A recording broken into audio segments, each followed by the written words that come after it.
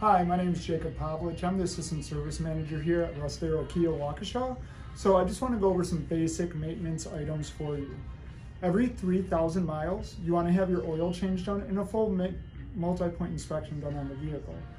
Every 6,000 miles, you want to have the oil change, tire rotation, and that full inspection done on the vehicle. Every 15,000 miles is the oil change, tire rotation and balance of the tires, cleaning and adjusting the brakes, and doing a full inspection of the vehicle. Now at this time, you may notice that your engine air filter or cabin air filter are dirty. It is advised to get those changed.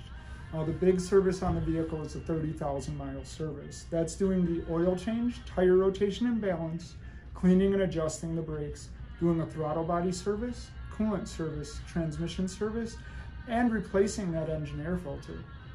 We always do a full multi-point inspection, top off all the fluids, top off the tires, make sure your washer fluid's good, and do a complimentary car wash with every service that we do.